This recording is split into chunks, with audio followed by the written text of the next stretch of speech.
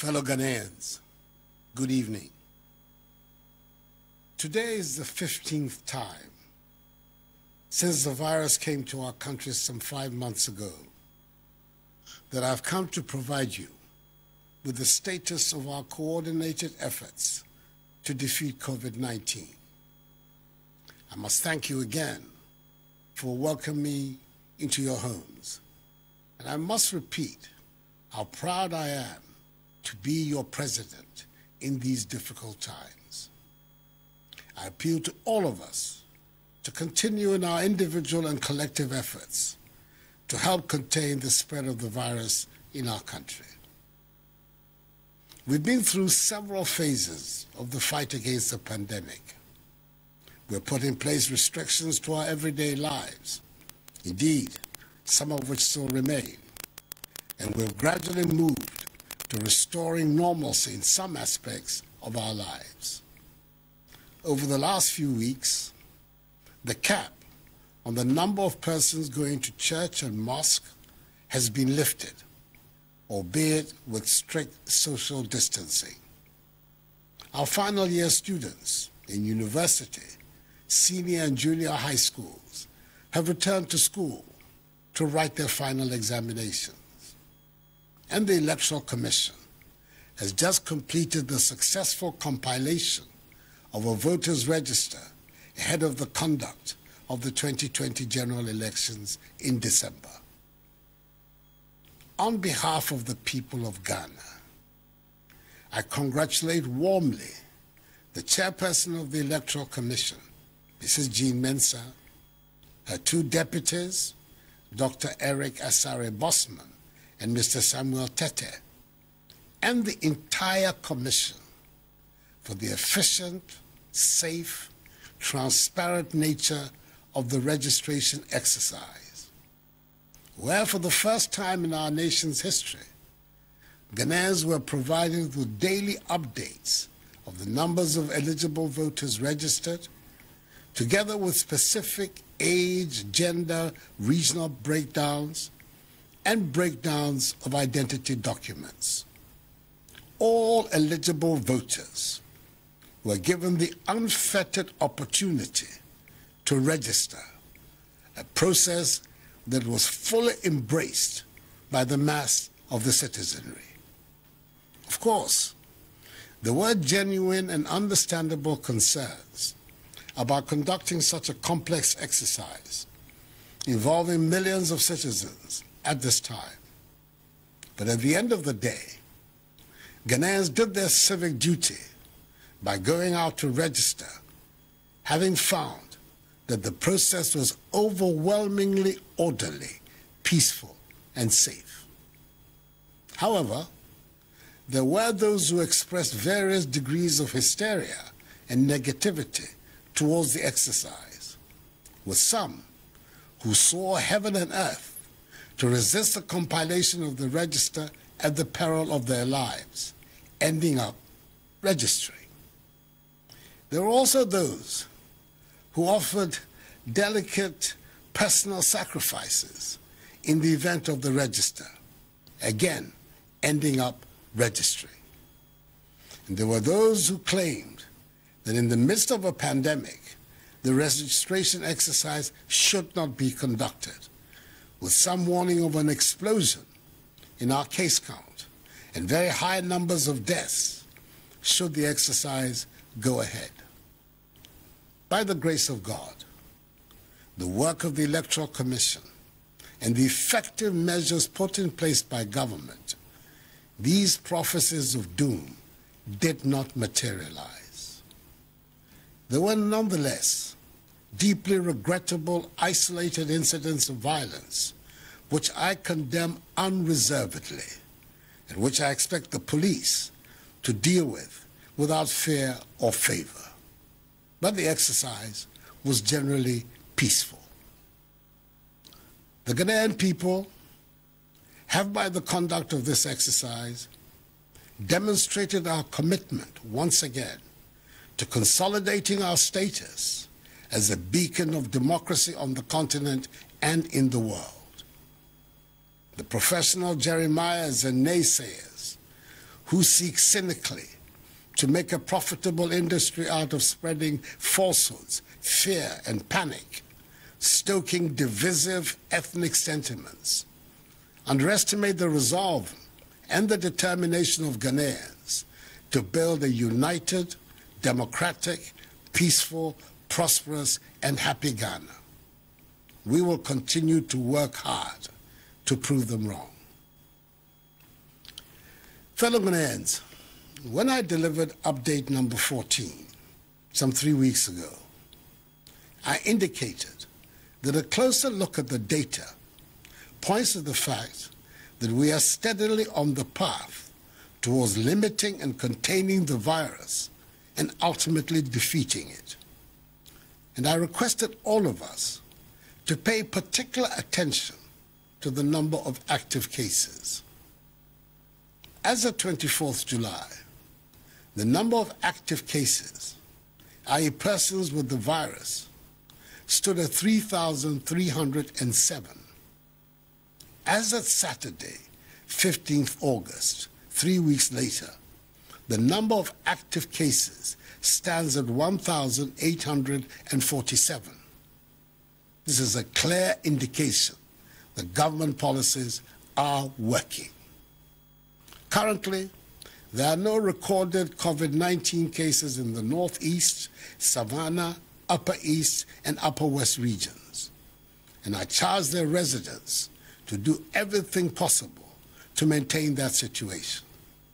Greater Accra, Ashanti, Central, Eastern, and Western continue to be the regions with the highest number of active cases. Thus far, a total of 40,567 persons have recovered from the virus. This means our recovery rate has improved from 89.5% to 95.1% in 3 weeks. Our death rate continues, mercifully, to be low at 0.5%. Happily, there are no backlogs of tests at any of our testing centers, meaning the situational reports are up to date. Indeed, test results that used to take weeks are now available within 48 hours. We have so far conducted 427,121 tests. These statistics undermine as unfounded the claim that Ghana has lost the battle to defeat COVID-19. There can be only one simple reason for this baseless assertion, and that is political expediency. But as I have said before, do not begrudge those who make such statements. They need to make them to continue to try to stay relevant. Our health workers will forever be in our debt for the dedication they have put in to ensure these impressive statistics.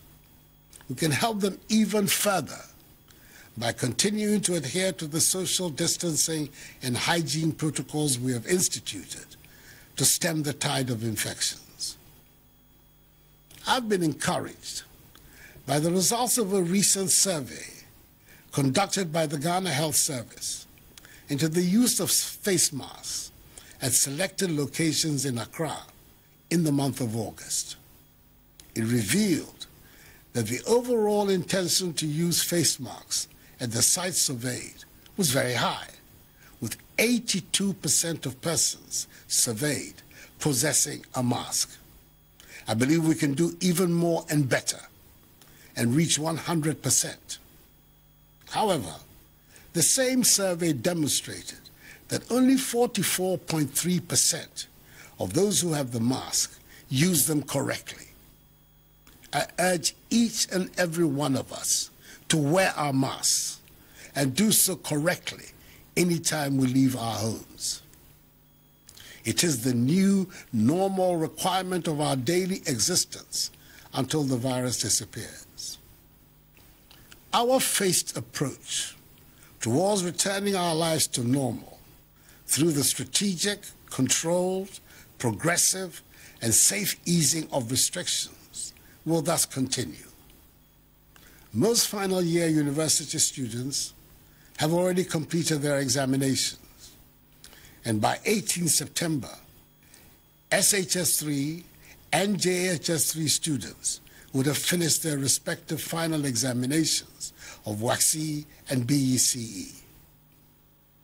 As a result of reports I have recently received that some final year JHS students were going hungry in complying with COVID-19 protocols, I've just instructed the Minister for Gender, Children and Social Protection to begin preparations to ensure that as from 24th August up to 18 September, all 584,000 final year JHS students and 146,000 staff, both in public and private schools, be given one hot meal a day. This is to ensure full observance of the COVID-19 safety protocols. Through online learning portals, almost all continuing students in our universities have completed their studies for the academic year. The exceptions are the University of Cape Coast, the University of Health and Allied Sciences, technical universities, and some other colleges. After extensive stakeholder consultations, the decision has been taken for continuing students in these tertiary institutions to return to school on 24th August to finish their academic year. Just as was done for final year students who returned to school, government through the Ministry of Education and the Ghana Education Service will ensure that all these tertiary institutions are disinfected. Universities will be equipped with the necessary personal protective equipment, and those with their own hospitals and clinics will have isolation centers to deal with any positive cases. All other institutions without their own clinics and hospitals will be mapped to health facilities. There will be no mass gatherings and no sporting activities. Religious activities under the new protocols will be permitted. Social distancing and the wearing of face masks must become the norm on campus. The Ministry of Education continues to engage the Ghana Education Service and all relevant stakeholders to conclude discussions on the modalities surrounding the opening of our pre-tertiary schools. I will communicate in due course the decisions that will be reached from these consultations.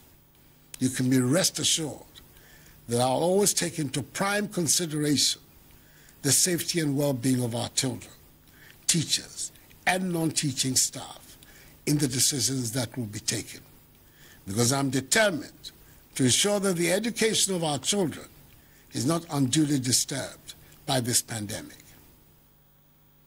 I know many still ask whether our borders, especially our international airport, Kotoka International Airport, will be open. Under my instructions, the Ministry of Aviation, the Ghana Civil Aviation Authority, and the Ghana Airports Company Limited have been working with the Ministry of Health and its agencies to ascertain our readiness to reopen our airport. I want to ensure that we are in a position to test every single passenger that arrives in the country to avoid the spread of the virus. The outcome of that exercise will show us the way and determine when we can reopen our border by air. I'm hoping that by God's grace, we'll be ready to do so by the 1st of September. Until further notice, our borders by air, land, and sea remain closed to human traffic. For Ghana residents stranded abroad, special dispensation will continue to be given for their evacuation back to Ghana, where they will be subjected to the mandatory quarantine and safety protocols. Beaches, Pubs, cinemas, and nightclubs are still to remain closed until further notice. The limit on the number of persons who can attend conferences, workshops, and award events has now been lifted, subject to the maintenance of social distancing amongst participants, fresh air ventilation of the premises, and a 2-hour limit for each session. I know that the pandemic has adversely affected many lives and livelihoods. It is for this reason the government has implemented several measures, such as free water and electricity, and funding to support small businesses, and tax relief, amongst others, to cushion the effect of the pandemic. We are not providing freebies. We're providing critical help to households, families, and businesses in the midst of this pandemic because we care. It is my conviction that in times of crises, it is the duty of a responsible and sensitive government to protect the population and provide relief.